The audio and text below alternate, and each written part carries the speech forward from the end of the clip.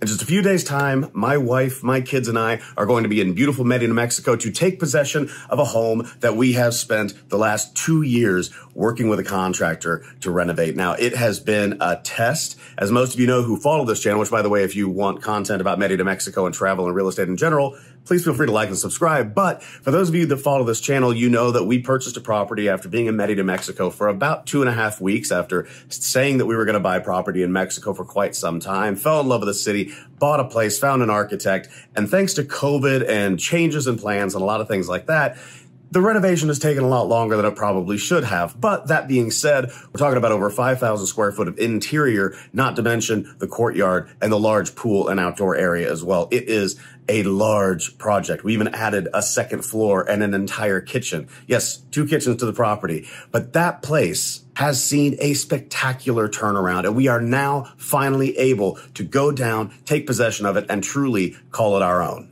Because of this, there are things that we want to bring. Some of the clothes that we have here, I want to be able to leave down there so that we don't have to constantly drag clothes back and forth, especially as we go more and more often through the years and then stay down there. Things like that are easy. Things like cups, plates, all of that, we're just going to get while we're down there. If you don't want to go to a local market, there's always Costco, Walmart, and the like. We're probably going to go a little bit more local with purchases like that.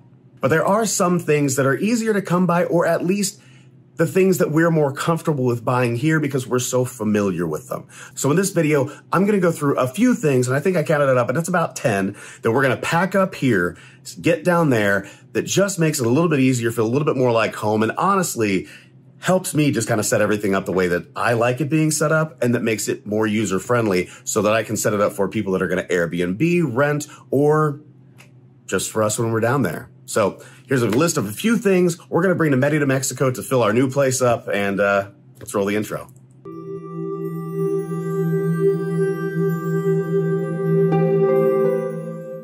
Now to start, for those of you who don't know, my name is Alexander Howell. This is my channel where I talk about Merida, Mexico specifically, but also travel to Mexico, travel, real estate in general. So a lot of different things in one channel. So if you do like that, feel free to like and subscribe. I've got all of my contact information down below where you can text me if you have a question, email me if you have a question, or if you want to follow me on social media. I just posted some of the newest pictures from last week. We're obviously going to see a little bit more progress when we go down there. Next video, of course. But if you want to do that, all the social media links are down below. Normally, you can find me at Alexander from KC as in Kansas City. So let's continue with the video. So the first thing that I'm going to say, and I actually just recently fell in love with these. I've been a Roku person pretty much the entire time we've had it, but I've really enjoyed Amazon Fire Sticks. And sometimes when you take technology down there, and we had this issue with our Roku stick, when you take technology from one place to another, you can have some issues. With a Fire Stick, we actually bought the Ultra 4K edition. It was only $40, which $40 per TV is pretty great. But on top of the 4K service, we're also getting gigabit internet to our house. So yes, we're actually using Telmex gigabit internet. It's about, I think it's $75 or so per month, which is about 1,500 pesos. And so with that and one of the other things I'm going to mention, I believe it's number 2, but the Fire Stick is going to allow us to have basically everybody's channels, Netflix, Disney Plus, everything, just like a Roku stick or anything like that, with the added benefit. And if I'm knocking Roku, I'm really not. I just had a negative experience when I took it down last time, but I'm actually taking them out of the box, loading them up, getting everything set up, and putting a NordVPN software. And for those of you who've seen the video where I talk about that, the VPN allows you to kind of shadow where you are. So if you are somebody that uses PBS or PBS Kids, in my situation, the VPN will actually help show that you are in, say, the United States, so you have access to PBS even though you are in Mexico. Or if you want to be in Canada, same thing, the UK, same thing. Or if you want the television shows that are available in Mexico, then you just either clear the VPN or leave it there. So while we're there, we're able to access everything from the US to Mexico, anywhere. The NordVPN has a server, we can say that we are there. So on top of not just getting channels that are available in Mexico, we basically get any channel that we're used to here in the States. So that will be preloaded on every single one of the Fire Sticks. And that way, as soon as I go to the home screen, if I want to say that I'm in the US, all of a sudden I magically am. So the Amazon Fire Stick is number 1, with the VPN software helps. Now, what I was referring to in the first one was our Linksys Wi-Fi mesh router system. Say that 5 times fast. But the reason that I purchased this is actually because I have it right here in my home in Kansas City. I'm very used to its functionality. It's a really easy setup. But what a mesh system basically does is you have a single node and you have that right by the actual router that comes to the house. You have that by the modem that comes into the house. Basically, your feed for internet comes to a modem, and then you direct link it to this router. Now, you need to use Cat6 wire if you want to make this really good, because if you only use Cat5, in many cases, in most cases, if not all, it's going to limit you to 100 megabits a second. This, using Cat6, will actually increase that to a potential 10 gigabits a second. So you're basically future-proofing everything, but the 1 gigabit is really what you want. You want Cat6 cable connected to your Wi-Fi mesh router system. That way it gives you superior coverage throughout the house, superior speed, and if you're somebody like me that uploads and downloads large file sizes, you're gonna thank yourself. I'll also say a Cat6 splitter, and the only reason that I say this is lack of experience with modems. So if a modem that comes from your carrier, like ours is Telmex with 1 gigabit service. If the modem only has one slot, I want to be able to split it. Now you can do this in a couple of ways. You can get what's called a gigabit hub, which is, I have one over there. It's about yay big, and it's just a very thin splitter. You plug in the one line and it has up to 24, 48, whatever it is, depending on how much money that you want to spend. But it allows you to split the cable quite a ways. Now, in our situation, everything's going to be Wi-Fi in the house, so I'm not too worried about it. But let's say at the very point of entry, the only thing I have is the node system that I have, but I want to increase the speed to, say, a computer to upload a very big file. That way it's just a little bit faster than over Wi-Fi. I have the ability to do that just by having that one splitter. I connect it to the Wi-Fi, I connect it direct to a computer, and boom, files upload faster. So a Cat6 splitter is a really good idea as well. Now, on top of this, what you want to do is make sure that you bring down some HDMI cables. Now, this seems like a very simple thing, and they, of course, have HDMI cables all over Mexico. I'm not saying that it's some scarcity issue, but it doesn't take up much space. You have the easy ability to order 50, 25, up to 100 feet of HDMI, or 6 foot, 12 foot, whatever it might be. So we have 3 TVs going in initially, eventually 4 into the house: media room, master bedroom, and upstairs living room. I know exactly what the run is between the upstairs living room and the cable box. All I'm gonna do is make sure that I have the HDMI cable to bring down there, because it's easy for me to plan on. It doesn't take up much space in my suitcase, and that's gonna be the least of my concerns going forward. And worst case scenario, you can hook up a computer that has an HDMI cord directly to your TV, make it play a little bit bigger. Or if you want to, say, eventually buy a Blu-ray player, boom, you've got it right there. Or a gaming system, whatever it might be. You have it available, it's easy to transport, and it's very, very cheap to find.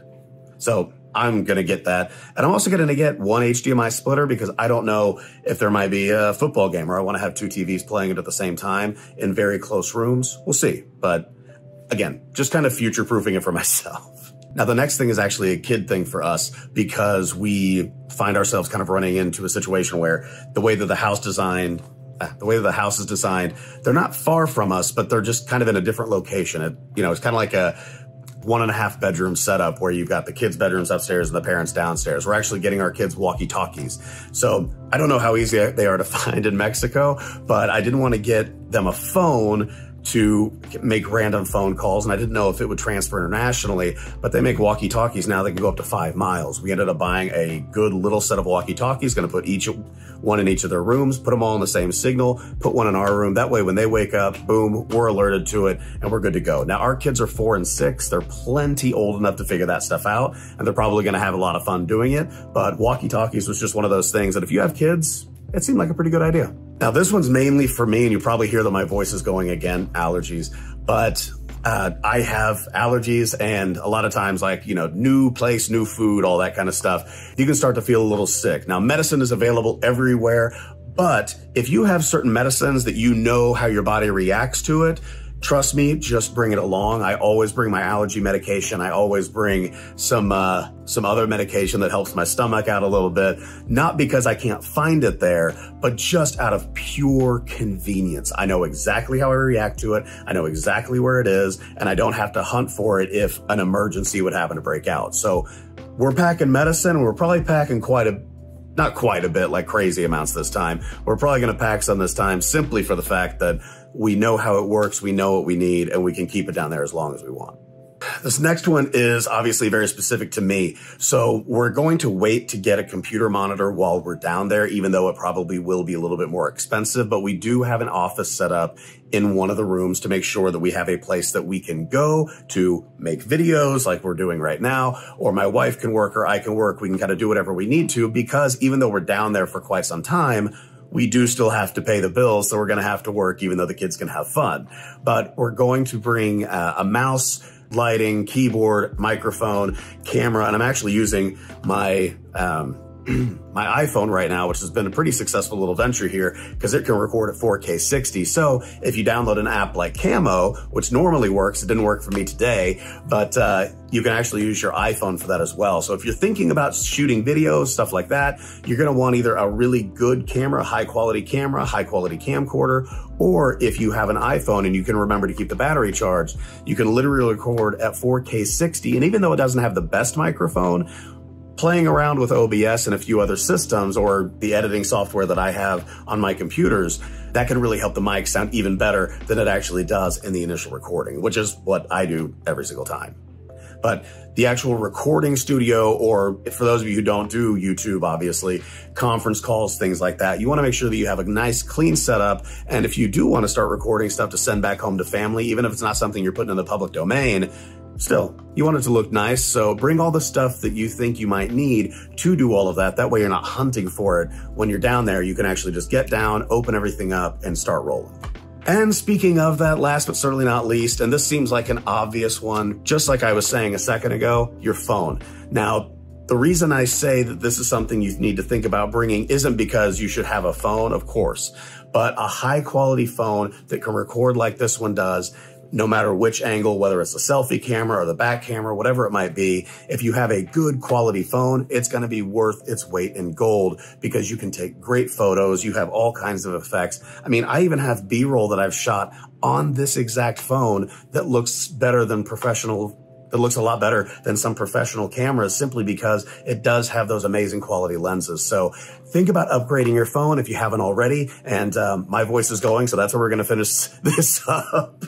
But guys, thank you so much for watching this video. Obviously, if you are still here, you must have enjoyed it, so please feel free to like and subscribe to the channel and hit that notification bell. That will let you know anytime that one of these videos goes live. I have noticed that some people are not getting those notifications, and I'll be live streaming quite a bit while we are in Mexico, so you'll definitely want to hit that notification bell so that you know when I'm on, so you can ask me any questions that you might have. And subscribing, there's going to be a ton of content coming out, and I've got a few ideas for you guys too coming up, so I'm really excited. Again, all of my social media links are down below. At Alexander from KC is where you can find me. Instagram is kind of where I mainly find myself, and that's where you'll also find a lot of the pictures while I'm in Merida and about the house and its construction coming up. On top of that, we do have a wonderful Facebook group, so facebook.com/groups/travel, the number 2 Merida. Again, facebook.com/groups/travel, the number 2 Merida, and that is down below as well. And everybody, I am so looking forward to this trip. I hope you, if you haven't already, are able to visit Merida sometime soon. It's a wonderful place to be. It's hot as can be, but in Kansas City right now, it's 101 degrees outside, and down there it's 82. So what's that tell you about temperature? But if you have any questions, you can also just comment down below. And as always, peace.